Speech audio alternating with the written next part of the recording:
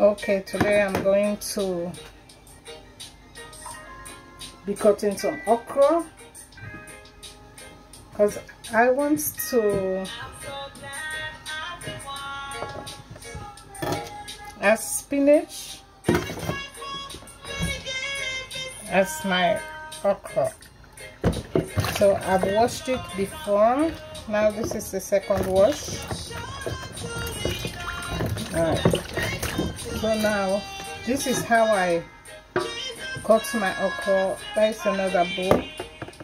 Let me just show you. I'm just only going to show you part of it. I cut this tip part and the bottom bits and put them away. So before I grind it, I always try to chop it first. So I slit it down crosswise and then I cut it like this.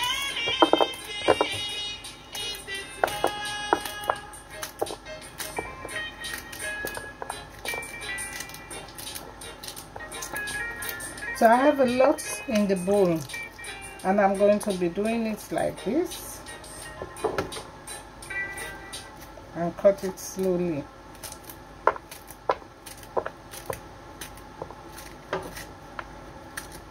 Well, this is just this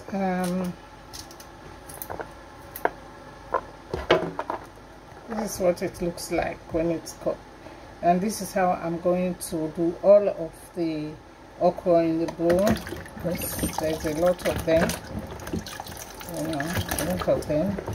I'm going to do it like this and until it fills this bowl, and then I will use either my hand blender or my food processor, which one I feel easier for me to do.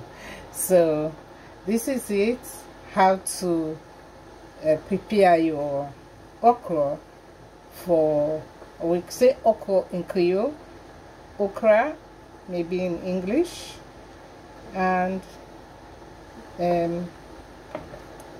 I'll be cooking it with spinach with some chicken, and I don't like red beef. I don't like red beef, so chicken, you know, is good. And use some you can use palm oil or you can cook it white, and we have this Benin seed that they make and we call it ogri. Use ogri and pepper, and that's how we prepare it. Okay, till next time, I love you all. Try to see if you can cook. Okra is very good. They said it's good for diabetes, but the way you use it, if you have diabetes, they said you have to cut it. You cut it and soak it in a glass of water overnight and drink it in the morning. The slimy bit is the thing that they say does the magic, but I don't know, or I've never used it for that purpose, for medicinal purpose, but I use it for food. And that's the okra. I'm going to use. Okay, I love you all, and give you some little music before you go and dance.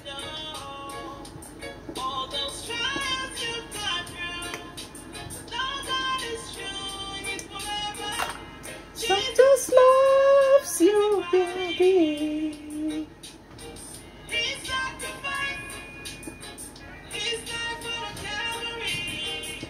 Jesus loves everybody. Anything is this world.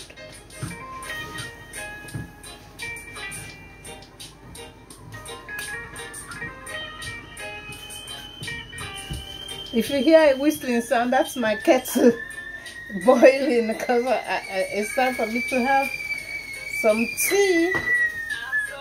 That's my whistling kettle. I don't use electric kettle because it wastes a lot of electricity, and also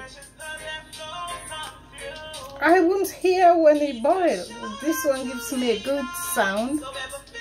So I use my cooker. Bye. Jesus loves everybody.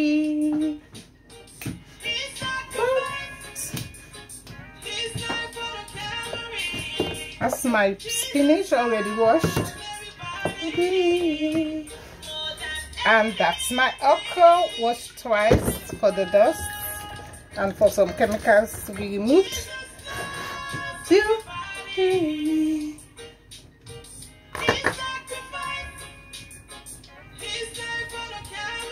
I want to just finish now and then get on with my business because I have some packages to send out from my oil and creams. Okay, I love you. God bless and keep you. So enjoy and try to see if you can cook some okra at some time. Oh, let me show you something. That's it. This is my palm oil. And it's from Sierra Leone. Okay, Sierra Leone. I came from Sierra Leone, so I try to use our products, you know, because I know since I was growing up, our products are really good and we enjoy it. So this is what I'm going to use. Maybe after I finish cooking it, I don't know. I'm not trying. I don't think I want to cook it today because I'm feeling very lazy. But when I cook it, I will come back and tell you about my palm oil okra or my white okra. You can cook it without palm oil. You can cook it white, and it's all good to go. Okay. Love you, baby. Love you, all my dear family and friends. Okay. Bye-bye.